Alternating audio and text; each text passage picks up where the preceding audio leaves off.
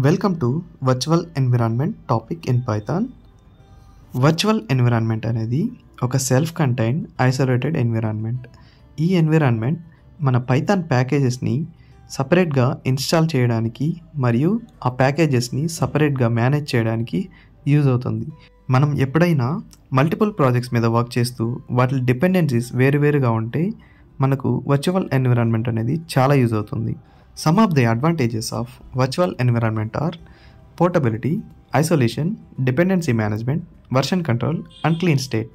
So, coming to the portability, ఎప్పుడైనా మన system నుంచి పైథాన్ కోడ్ని వేరే సిస్టంలోకి మూవ్ చేసి రన్ చేయడానికి వర్చువల్ ఎన్విరాన్మెంట్ అనేది మనకు చాలా యూజ్ అవుతుంది. అండ్ ఆల్సో ప్రతి ఒక్క వర్చువల్ ఎన్విరాన్మెంట్ ఒక ఐసోలేటెడ్ స్టేట్లో రన్ అవుతూ ఉంటుంది.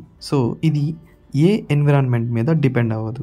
డిఫరెంట్ టైప్ ఆఫ్ ప్యాకేజ్ వర్షన్స్ని మనం డిఫరెంట్ ప్రాజెక్ట్స్కి యూజ్ చేస్తున్నప్పుడు వర్చువల్ ఎన్విరాన్మెంట్ అనేది చాలా అవసరం. సపోజ్ మనం వర్చువల్ ఎన్విరాన్మెంట్ యూజ్ చేసేటప్పుడు మనం ఎప్పుడైనా రాంగ్ డిపెండెన్సీస్ ఇన్స్టాల్ చేసినా లేకపోతే మనం వర్చువల్ ఎన్విరాన్మెంట్లో మనం ఏదైనా రాంగ్ చేసినా మనం డైరెక్ట్ సింపుల్గా దాన్ని డిలీట్ చేసేయచ్చు.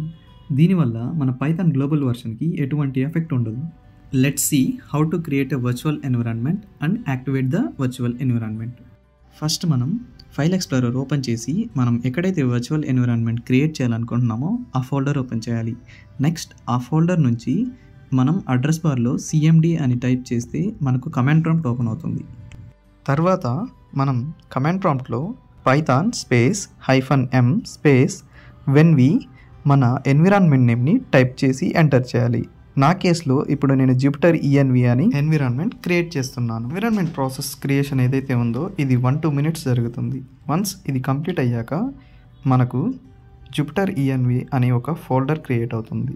వన్స్ మన ఎన్విరాన్మెంట్ క్రియేట్ అవ్వగానే మనం ఫోల్డర్ ఓపెన్ చేసి చూస్తే మనకు ఫైల్స్ ఇలా కనిపిస్తాయి. ఇప్పుడు మన కమాండ్ ప్రాంప్ట్లో డైరెక్టరీని మన ఎన్విరాన్మెంట్కి చేంజ్ చేద్దాం. So I'm typing cd Jupiter env తర్వాత స్క్రిప్ట్స్ /యాక్టివేట్ అని టైప్ చేసి ఎంటర్ చేయాలి.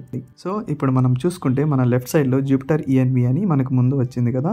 సో మన ఎన్విరాన్మెంట్ యాక్టివేట్ అయ్యింది. The next video we will see how to install Jupyter Notebook in our virtual environment. If you like this video, please like, share and subscribe to our Jet2H Tech. Thank you.